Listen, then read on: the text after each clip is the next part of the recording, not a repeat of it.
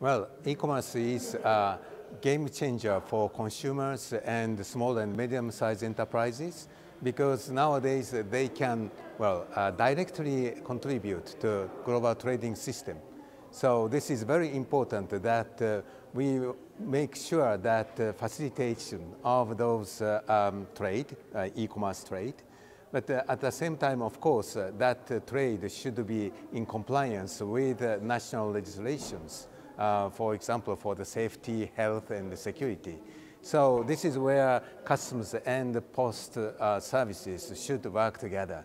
And this cooperation between UPU and WCO, it's very important to make sure that at the international level, it is ensured and replicated at the national level.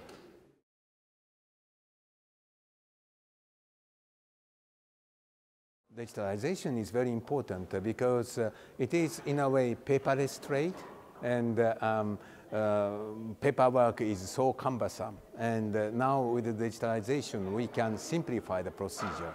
But at the same time, especially under the environment of COVID-19 or pandemic, it can enable us to do contactless trade. Contactless clearance, especially for at the borders. So this is important, and digital technology enables us to have access to data, and with that electronic data, especially advanced electronic data, we can clear the goods quickly and based on our risk management, both post and customs.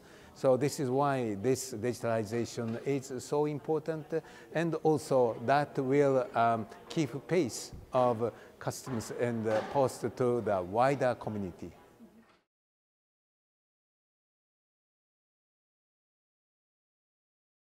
Well, today I have been really honored to talk to postal or designated operators. And, but I didn't have the chance to bring customs officers here.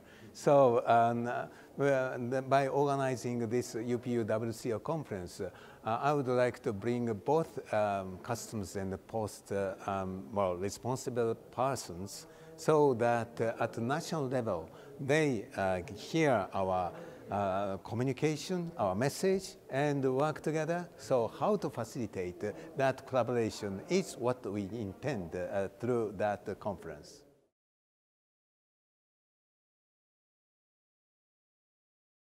I really appreciate this opportunity to work with the UPU and its members, and I'll make sure back home that to talk to customs officers, bring a message that UPU is ready. Therefore, WCO members should also be ready to work closely with their partners, that is, postal operators.